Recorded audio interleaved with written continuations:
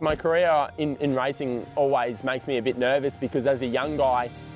and as a lot of people know, it's easy in this Superbike class when you're older and you have championships under your belt to get a good reputation for yourself, and if you do step away, you've got a good chance of coming back from the experience and the races you've done. But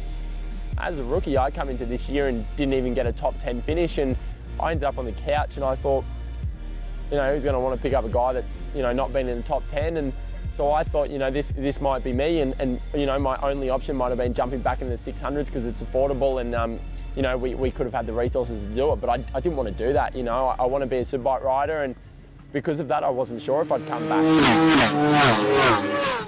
I get along with Ben and Troy really good, and it's easy for me to, socially have a chat with them. And after a couple of months on the couch, Ben had a third V4 that he was starting to prepare just for a third bike, and I pretty much just put it to him and said, hey, can I come and have a ride on this thing? And he said,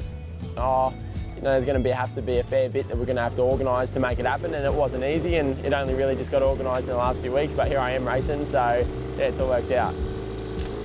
It's pretty hard to put it into words, like I've not, done many laps on this bike still, and I've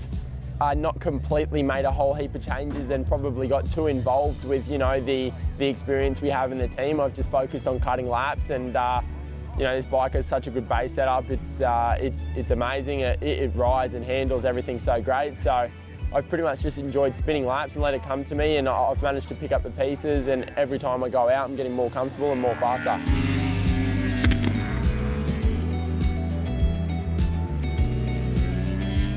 It's kind of hard because I had a slow start, and I didn't really get the results that I wanted, and it made me sort of think, well, is this where I am? And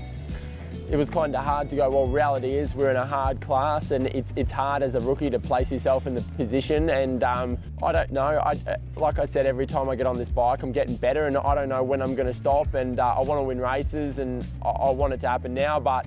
I just want to get on this bike, keep going better one thing at a time. But yeah, the end goal is I think I'm on a bike that's capable of winning races, and if I can bring myself to the track being in enough form to do it, well then, I'll make it happen.